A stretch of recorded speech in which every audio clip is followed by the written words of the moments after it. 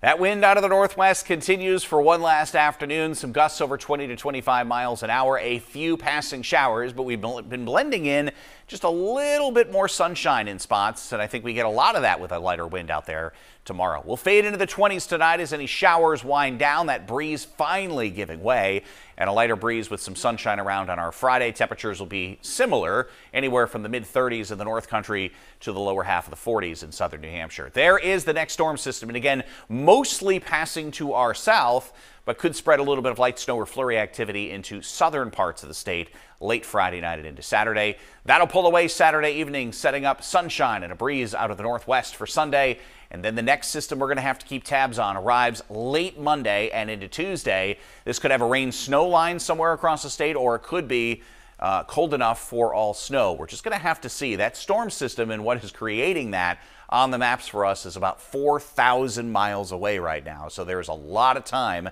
and a lot of maps to go through before we eventually get there. Chance of a couple of passing showers, either rain or snow showers this afternoon, but there'll be a lot of drier hours mixed in between, along with the changeable sky and that breeze, which does die down tonight. Lows will be in the 20s. Tomorrow, mid-30s to mid-40s, lighter wind. This will feel pretty good. 7-day forecast has a cooler day with a chance of a little bit of light snow in southern areas Saturday, brighter and milder Sunday.